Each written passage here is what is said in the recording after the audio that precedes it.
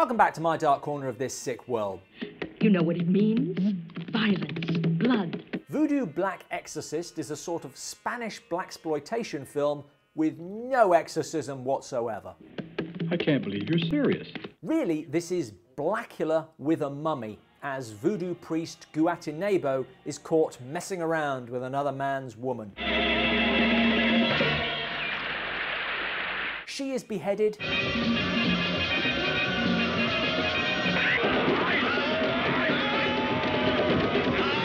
He is injected with curare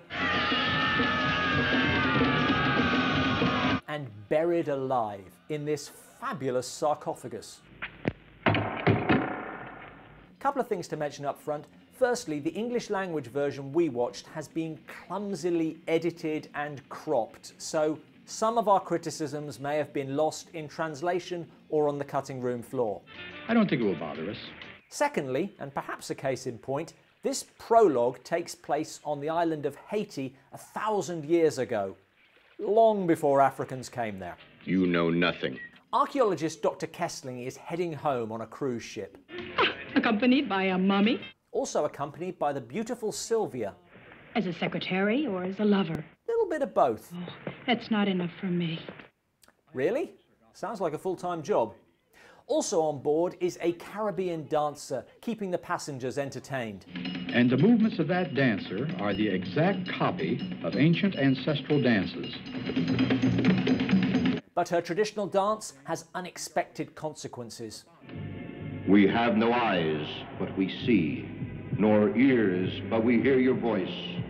I say unexpected, but someone was clearly planning ahead. Observe that it can be opened from the inside as well as from the outside. Resurrected and then rejuvenated, Gatanebo attacks the first person he sees. Some people wake up grumpy, but his mind is soon elsewhere as he sees Sylvia and recognises her.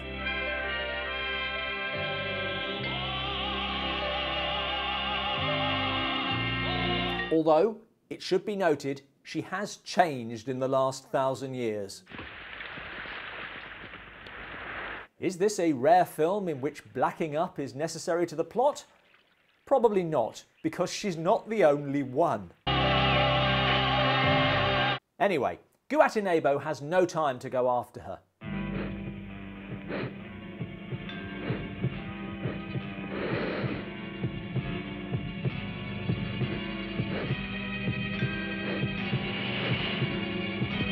Although this is a mummy film, it also has elements of werewolf lore, albeit in reverse.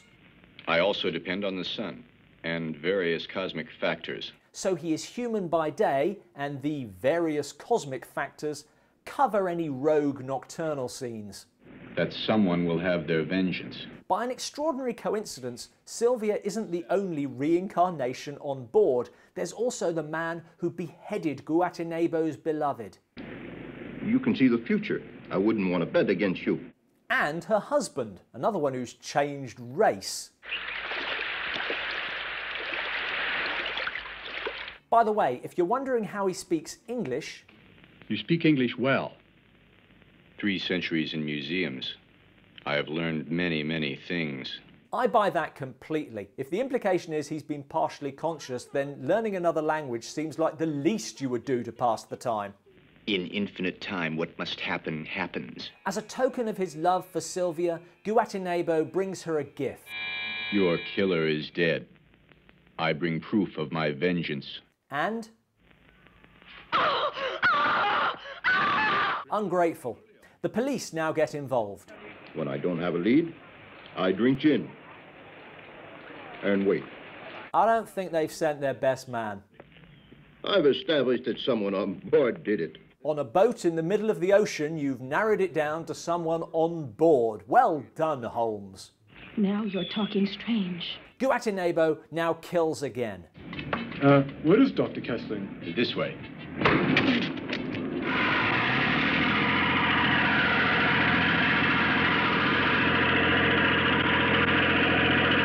The dancer he just slaps around a bit.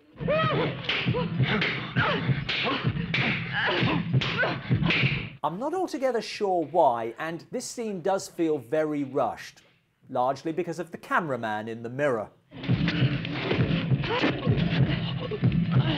Here's my problem with this film.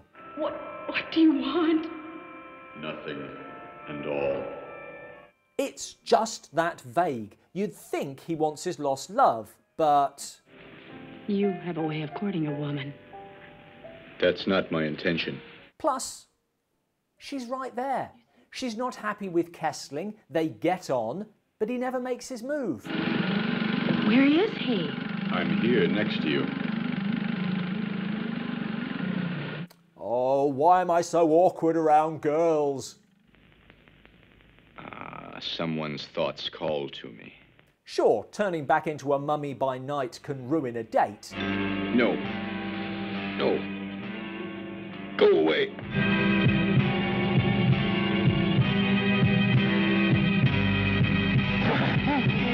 And he is busy killing people, but again, I'm not completely sure why.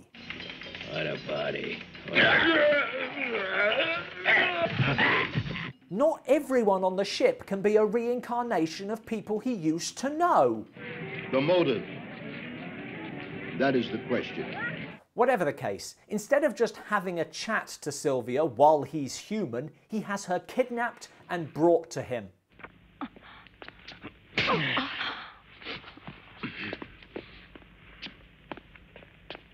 So the police move in. And let's hope that no one else gets hurt. No more victims. Very laudable. And how will you be arming your men?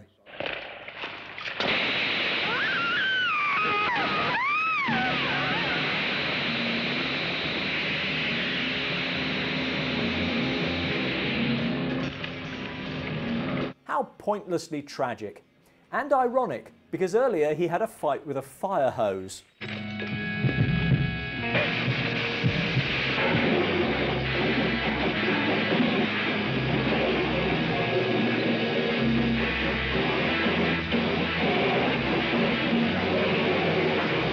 Thanks for watching. To subscribe to our channel, click here. Burning the heroine alive seems like the most ridiculously artificial way of creating a tragic ending, but do you know worse? Let us know in the comments below. What's wrong? A terrible monster was right here.